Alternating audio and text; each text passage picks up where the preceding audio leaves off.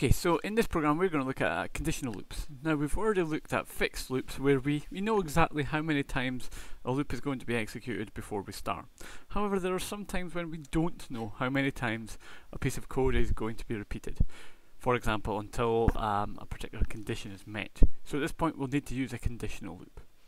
Now Python only has one construct that will execute this, which is while. So let's just look at this. So what we're going to do is we're going to set a random number. Now we could use the random function, but we're just going to hard code one just now, and then we'll change it to a random next. We're going to ask a user to guess a number, and we're going to carry on guessing until we get it right.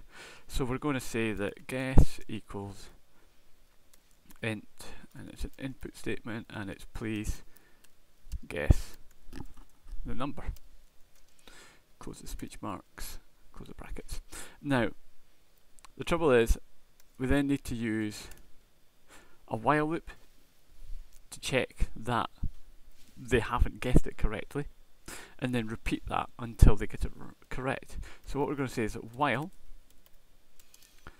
the variable called guess is not equal to the variable called computer number. While it's incorrect, what we're going to say is something like, sorry, incorrect, please try again. And then we're literally going to ask them to guess again. Now this loop, this conditional loop here will carry on until the user gets it right. And then after that we're going to say congratulations. So, if we run this program, we know what the number is already, so let's just check if it exits first time. So if we guess it correctly, it is ending. So let's just run it now and we'll say 3, nope, 5, nope, 4.